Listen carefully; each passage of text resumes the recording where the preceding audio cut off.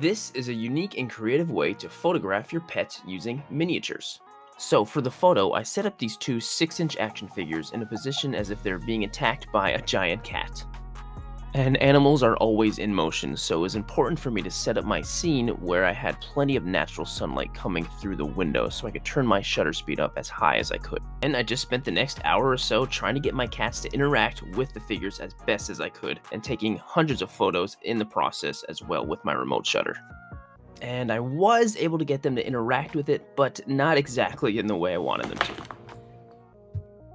So I removed the figures, then dangled one of his toys exactly in the same spot where the figures were standing, marked by a piece of tape. Afterwards, in Photoshop, I was able to combine one of the photos of my cat playing with his toys with one of the blank photos of the action figures shooting upwards to actually eventually get this pretty awesome, I think, end result.